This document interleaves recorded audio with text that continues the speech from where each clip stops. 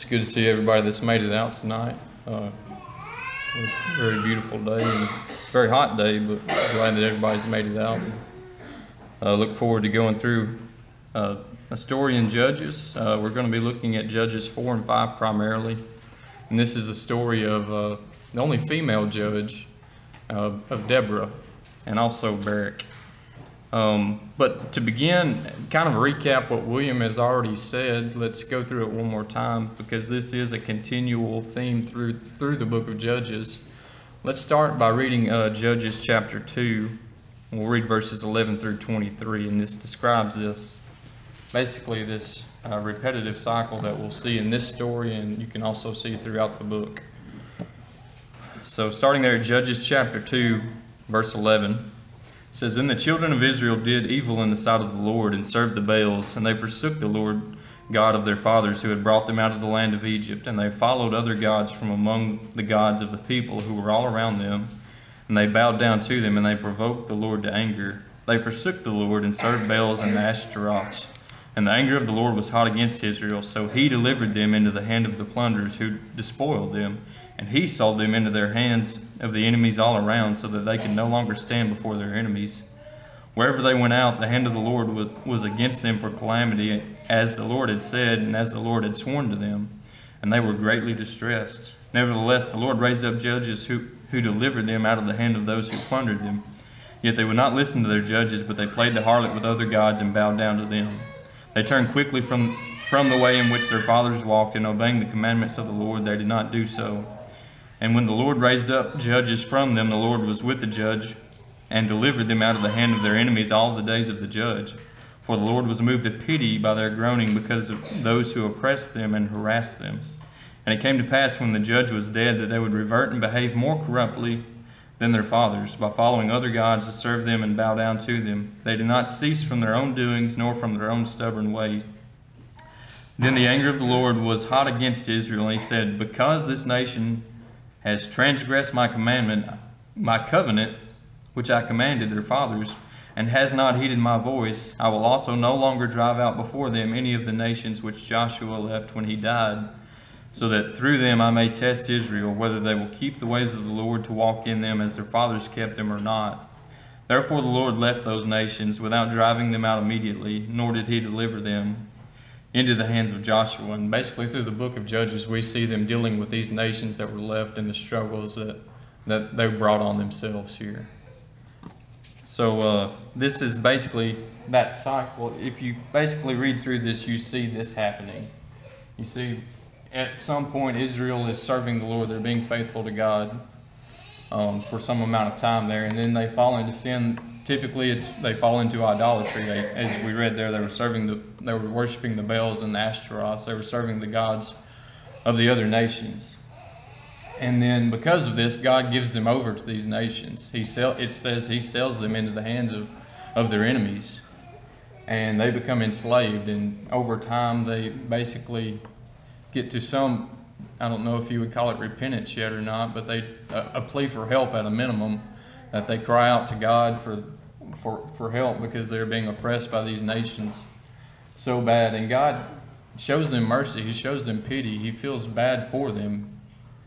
And he raises up a judge in each one of these situations. And Israel is delivered through God and the hand of that judge. And then they come back to the top again, and they're faithful for a while that judge is living. Then when that judge kicks the bucket, the switch starts and the ride goes around again. And that's what you see throughout the book of Judges. And by chapter 4, where we're going to be looking, you can see this cycle twice, if not potentially 3 times. The first judge was Othniel, and he delivered the people from the control of Mesopotamia. It says after that the land had rest 40 years. Then Ehud, he delivered Israel from the control of Moabite oppression. It says after they were delivered from Moab, the land had rest 80 years. That's basically that time of their faithfulness, their commitment to God, and then, as I said, starts back again. So these two judges of came and went. Shamgar is also mentioned there, but there's not as much really detail to elaborate there. But anyway, picking up, let's start here, Judges chapter 4, verse 1. We're basically going to read through the entire chapter 4. We'll stop and make some comments. But we're not going to read all of chapter 5. We'll basically summarize it. But these two chapters go hand in hand and tell the entire story of Deborah here. So starting at verse 1 of chapter 4, when Ehud was dead, the children of Israel again did evil in the sight of the Lord. So the Lord sold them into the hand of Jabin, the king of Canaan, who reigned in Hazor. The commander of his army was Sisera, who dwelt in Harosheth-Hagoyim. And the children of Israel cried out to the Lord, for Jabin had 900 chariots of iron, and for 20 years he harshly oppressed the children of Israel. So as I said, for at least the third time now, Israel's forsaken God, and now they've been sold into the hands of the Canaanites. And 20 years it says there that Sisera, the commander of Jabin's army, greatly oppressed Israel. And it says specifically there that he had 900 chariots of iron. These were some real weapons. Basically, from what I read, I don't know what you would call them, machetes, scythes, something like that, curved long blades on the sides of these chariots. And you go into a mess of people with them, that does more damage than the cars and the crowds that we see today. And so they really wreaked havoc on anybody they dealt with those chariots. And anyway, Israel couldn't do anything with them for sure. And so this goes on for 20 years, and it's by verse 3, the people, I think they're turning back to God, or at least they're crying out very much so, and God hears them. And just to summarize real quick too, at least me, when you've got a list of names and none of them are common names and none of them are easy to remember, I wrote out basically a cheat sheet here, because as you start reading, you forget who's who and you forget what's what. So if you get lost, look up there if you can read it. It may help, it may not. So anyway, Jabin is the king of Canaan. Sisera, he's the commander of Canaan's army, and those are the two people we've been introduced to up to this point. So let's pick up now at verse 4. It says, now Deborah, a prophetess, the wife of Lapidoth, was judging Israel at that time. And she would sit under the palm tree of Deborah between Ramah and Bethel in the mountains of Ephraim. And the children of Israel came up to her for judgment.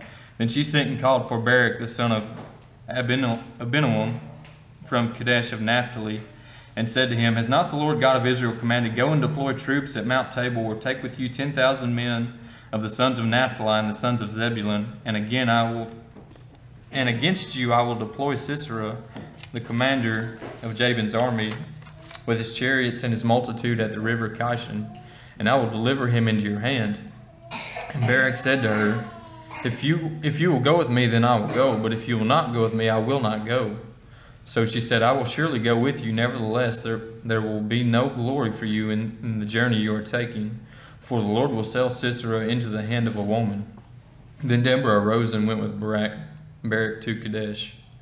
So now we're introduced to two more people. Deborah, she is a prophetess. She is the current judge over Israel at this time. And also we see Barak. He is I guess you would call him the leader of the army of Israel at this point. Or he does become that. He's from the tribe of Naphtali. And so at this time, Deborah had received revelation from God, direction from God to ready the troops to battle Sisera at the river Kishon there. And she relays this direction to Barak to ready 10,000 men, specifically from Naphtali and Zebulun, those two tribes. And Barak gives a response that shows he's willing to, but he's only if Deborah was to go with her, or go with him. Sorry. And I guess you could interpret this a couple of ways. It could be that he was hesitant, he was scared, or unbelieving, and basically wanted her to go as proof positive of God's commandment. Could be persuaded that way. Or it also could be that, Barak recognized Deborah as a prophetess of God, and that he really would be basically encouraged by having her alongside and having, that person has that direct communication with God, and there for guidance and further direction as they go along this battle. I believe if you read through the remainder of these verses and through chapter 5, you never hear anything, especially in the Song of Deborah, but only the bravery of Barak. So either way, I guess it's not really a point of conflict either way, but there's that. So anyway, Deborah does agree to go with Barak per his request, but she also gives some insight here into how Sisera was going to be overcome, how he was going to be taken. There in verse 9 it says, "So she said, I will surely go with you. Nevertheless, there will be no glory for you in the journey you are taking, for the Lord will sell Sisera into the hand of a woman."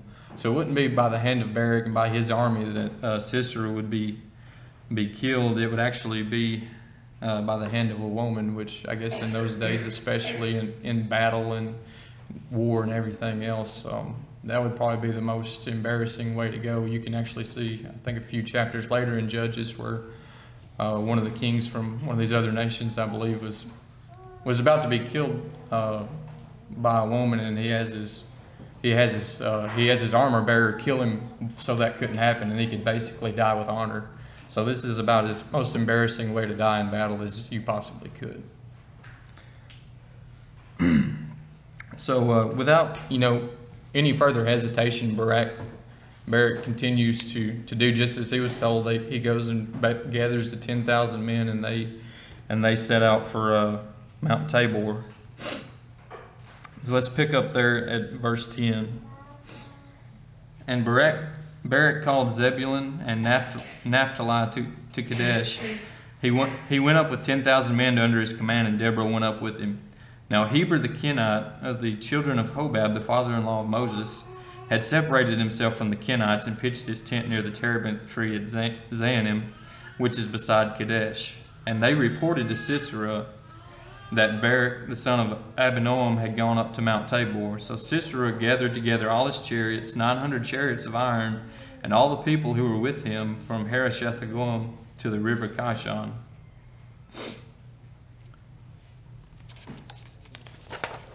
So they set out here, and we're introduced to another person in this story, Heber the Kenite. He's not an Israelite. He's actually would be a neutral party in all of this. He's of a tent-dwelling lineage of people who basically a nomadic tribe there, who descends from the family of Moses' father-in-law. And he was living in Canaan at this time, basically under the permission of King Jabin. And we'll read later that they're clearly on peaceful terms. They have no beef amongst each other at this moment, for sure. But seeing the army of Israel move on, it says they alerted him after introducing Heber the Kenite. So it seems that either himself or his family, to some extent, alerted Sisera that Israel's army was moving to Tabor, and that keyed Sisera to ready his army and meet them there. So let's pick up at verse 14. So they've already arrived there at Mount Tabor, and now Sisera and the army of Canaan is headed to them to meet them. So verse 14, "Then Deborah said to Barak, Up, for this is the day in which the Lord has delivered Sisera into your hand. Has not the Lord gone out before you?" So Barak went down from Mount Tabor with 10,000 men following him. And the Lord routed Sisera and all his chariots and all his army with the edge of the sword before Barak. And Sisera alighted from his chariot and fled away on foot. But Barak pursued the chariots and the army as far as Harosheth-Hagoyim. And all the army of Sisera fell by the edge of the sword, and not a man was left. So Barak and his men did attack the Canaanites. It said they went out and met them head on.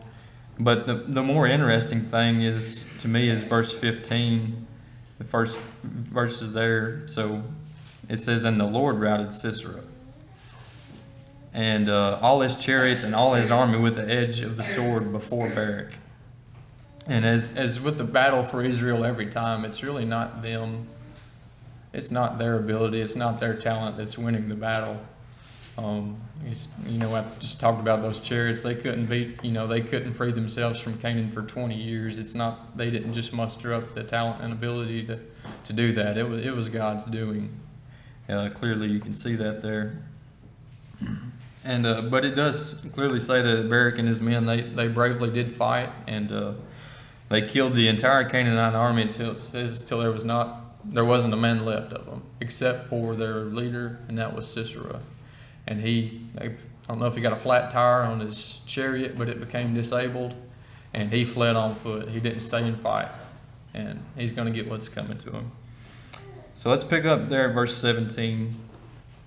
There it says, "However, Sisera had fled away on foot to the tent of Jael, the wife of Heber the Kenite." So the last character in this story that we'll be introduced to is Jael, and that's just the wife of Heber the Kenite.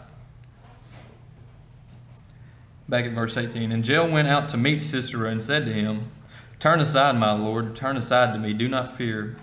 And when he had turned aside with her into the tent, she covered him with a blanket.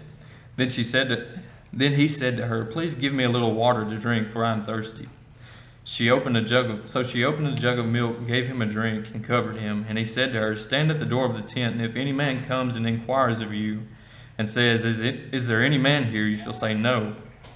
Then Jael, Heber's wife, took a tent peg, and took a hammer in her hand, and went softly to him, and drove the peg into his temple. And it went down into the ground, for he was fast asleep and weary. So he died." And this is, to me, where the story becomes strange. Because you see Sisera, he's fled from Israel, and he comes back to the tent of Heber the Kenite to hide. He had previously been tipped off by Heber or someone within Heber's group that, hey, Israel's army's over here, they're doing this.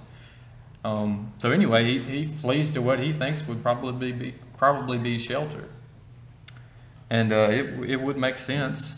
It says there that Heber the Kenite and King Jabin were at peace, and it was, as I already said, Heber's people that alerted him that Israel's army was gathering in the first place. But he comes to the tent of Heber's wife, Jael. She welcomes him in. She provides him. He asks for water. She gives him milk. She covers him up, hides him. And just as soon as he feels like he can seemingly relax, I'm sure he's tired from running. And he passes out from exhaustion.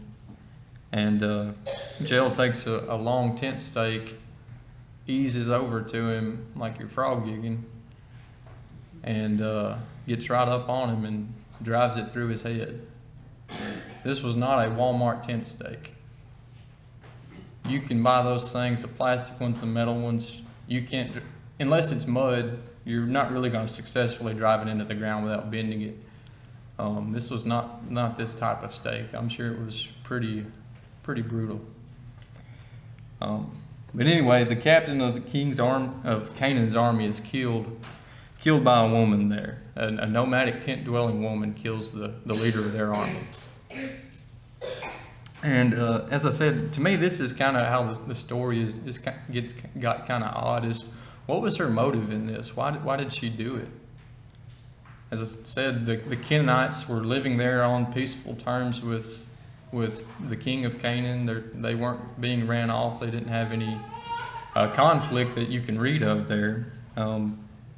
It's possible that maybe they saw the affliction that the Canaanites inflicted on the children of Israel, and they may have been on peaceful terms, but they may have clearly realized the evil that king was, and the ability that they may soon be under that same oppression too. So that was their opportunity as well to be free from that potential bondage. Or they could have developed a knowledge of God, just like Rahab the harlot. They lived in the same country. They lived in Canaan. Rahab was from Canaan. There were people in the land who knew of Israel's God, who knew the power of God and knew that He was the true God. And she may have she could have had that same belief and basically wanted to assist Israel in their freedom. But for whatever the reason, the exact motive, it's clearly seen that God did purpose to use her to get rid of Sisera. back to verse 9 of chapter 4, it says, "For the Lord will sell Sisera into the hand of a woman." It was the intent, and that was how it was going to happen. And I think we can make a point there, and it's clearly seen throughout the Old Testament, but God uses people, oftentimes bad, oftentimes good, for the judgment of other nations, for the judgment against Israel, for the judgment against other nations. God uses other people and other nations to direct His righteous judgment and His fury against evil. So now let's pick back up at verse 22. There it says, "And then, as Barak pursued Sisera, Jael came out to meet him and said to him, 'Come, I will show you the man whom you seek.' And when he went into her tent, there lay Sisera dead with a peg in his temple. So on that day God subdued Jabin, king of Canaan, in the presence of the children of Israel. And the hand of the children of Israel grew stronger and stronger against Jabin, king of Canaan, until they had destroyed Jabin, king of Canaan." Following this victory, Israel was able to basically overcome the kingdom of Jabin and destroy him, and be rid of that kingdom and the nation of Canaan for some time at least.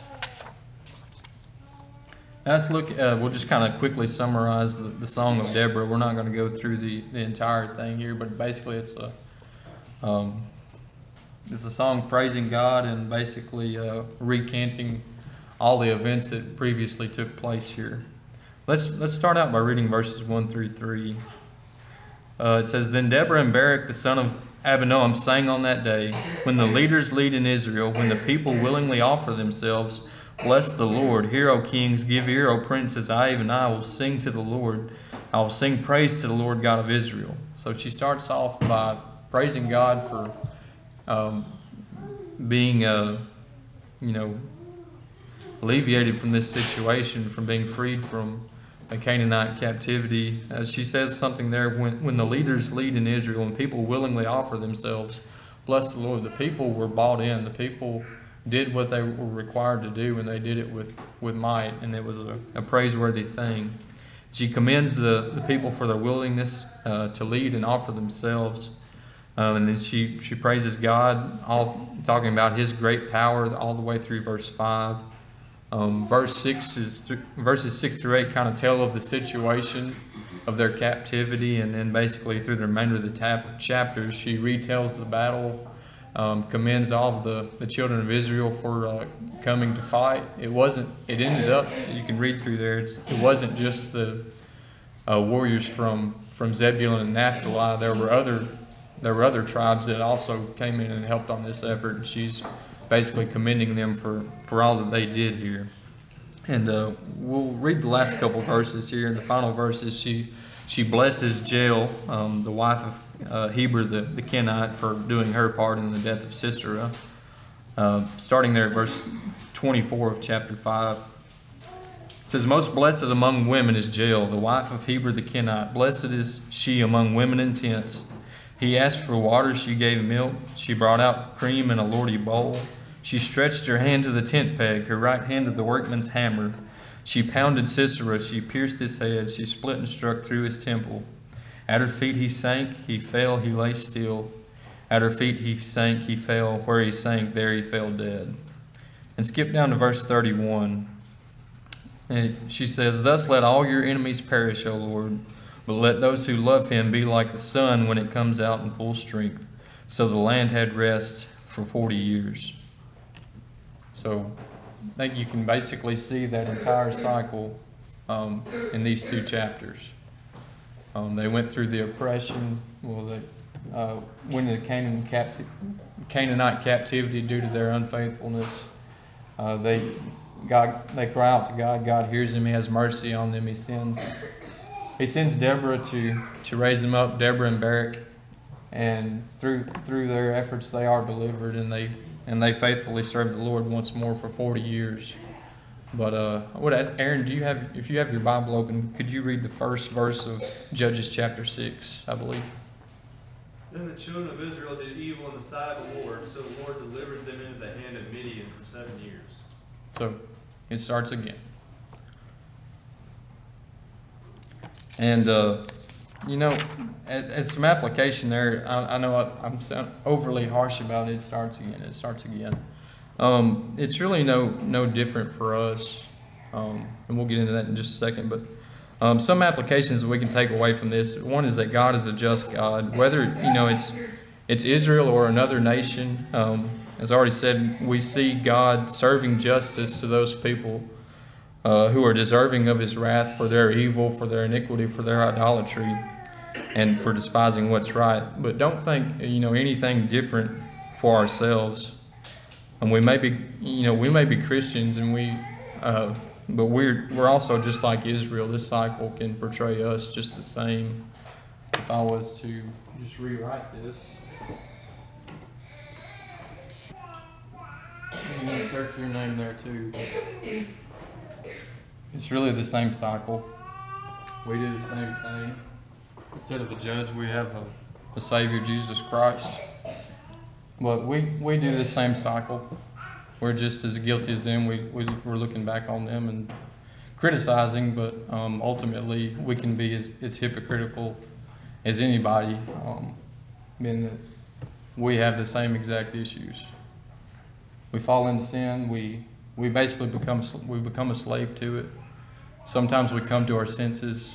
We repent. We cry to God. We have an advocate to God through Jesus, and we can be delivered once more from our sin, and then maybe we'll be faithful for a while, and then if we're dealing with habitual sins, stuff that we're struggling with and that we're really not getting out of our lives, we're just going in this circle over and over again, and we're no better than they are. Let's read 1 Corinthians 10, verses 6 through 12. I think this is a good application verse here. 1 Corinthians 10, starting at verse 6, says, it's talking about things of the Old Testament here, stories and other things. There, verse 6, now these things became our examples, to the intent that we should not lust after evil things as they lusted, and do not become idolaters, as were some of them. As it is written, the people sat down to eat and drink and rose up to play. Nor let us commit sexual immorality, as some of them did, and in one day 23,000 fell. Nor let us tempt Christ, as some of them also tempted and were destroyed by serpents. Nor complain, as some of them also complained and were destroyed by the destroyer. Now all these things happened to them as examples, and they were written for our admonition, upon whom the ends of the ages have come. Therefore let him who thinks he stands take heed, lest he fall. So as I said, this is the same cycle, the same issues that we have. These things are written for our learning. They didn't have, these examples as we do. They didn't have the Old Testament to look back into and say, oh, look at them, we shouldn't be like that. We do. We have less excuse than they do to be ignorant and to be continually and habitually sinning against God. But really, looking back at this, our goal should be to reduce the amount of cycles we go through to zero. We're not perfect. We're not going to not sin anymore in our lives. We're going to make mistakes, but those need to be outliers. They need to be oddities. They need to be not the norm.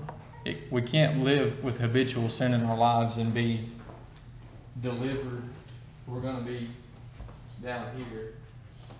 If we have habitual sin in our lives, that's where we're going to stay.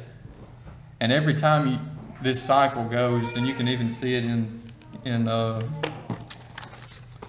back to Judges chapter 2, verse 19. Every time this cycle happens, it's not like the people get better. The people get worse. Your heart grows hard. You become less what's the word I'm looking for? Less sensitive to sin. Thank you, Aaron. And you basically become numb to what you're doing. And ultimately, what's going to happen is you're going to stop the cycle. But where you're going to stop is here. You're not going to stop up there. As your heart grows colder and colder and harder and harder. and you become calloused and addicted to whatever sin you're living in. But yeah, back to Judges chapter 2, verse 19. And it came to pass when the judge was dead, they reverted and behaved more corruptly than their fathers. So every time, and you'll see it through the book of Judges, every time that cycle takes place, you lose a little more. You get a little further out. And it's no different for us. So our ultimate goal should be to stop this cycle, but we need to stop right here. Be delivered from your sin and quit it.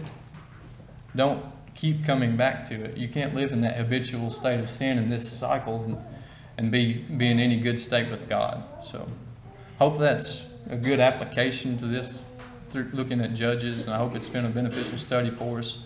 That's all I have prepared this evening. We certainly wouldn't want to close without extending the invitation. Maybe that's something that you're struggling with, is a specific sin that keeps coming back in your life.